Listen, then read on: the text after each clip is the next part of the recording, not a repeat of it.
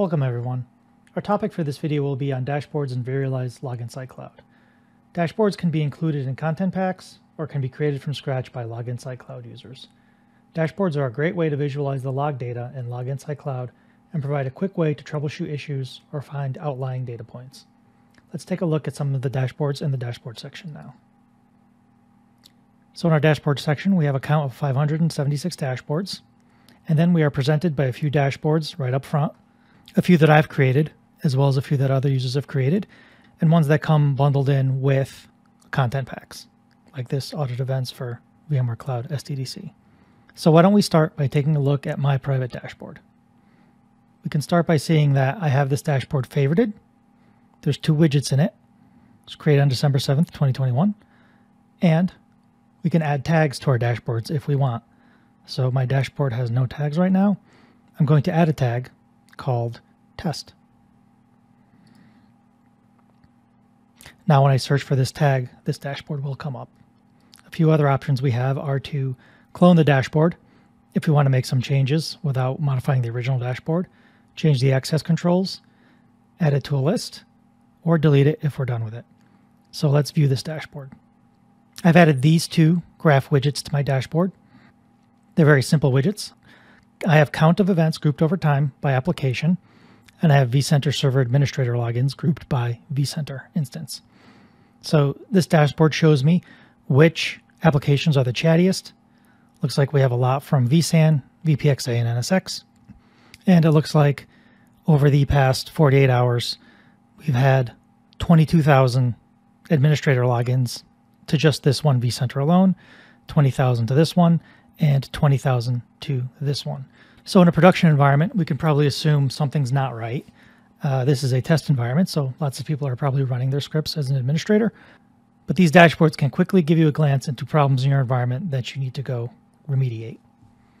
So if we want to add my dashboard, all we have to do is click on Edit. Now we can add a new graph widget to this dashboard by simply searching for a query. And we have here vCenter Server VPXA VPXD errors. I just drag that query right here. I can grow the size a bit. And we can see that the graph populates, so we know there's information in the graph. And we click Save. And now that graph widget is part of my personal dashboard. So when I go to this dashboard, I can see that there are about 3,000 VPXA VPXD errors across all of our vCenter instances. So maybe I have something I have to go troubleshoot and fix.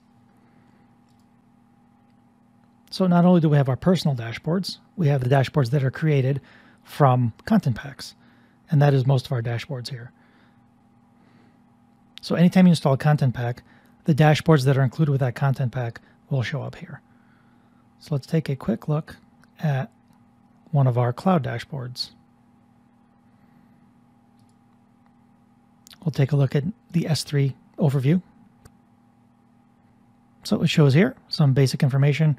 We have about 63,000 events in the past 48 hours for our S3 buckets that we're monitoring in AWS.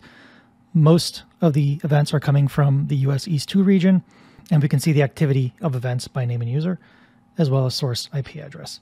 So this is very important data for, let's say, a security or a cloud ops admin to understand what's going on in their cloud environment.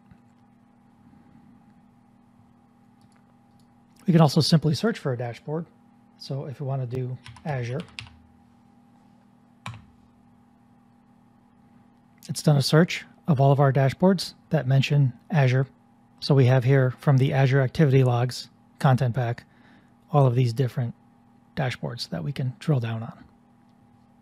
So that's our basic overview of dashboards in VMware Log Insight Cloud. We did not create any new dashboards in this video. We only showed you ones that come included with the content packs. We will have another video on the topic of creating new dashboards, modifying them, and customizing them. So please keep an eye out for that. Thank you so much for watching.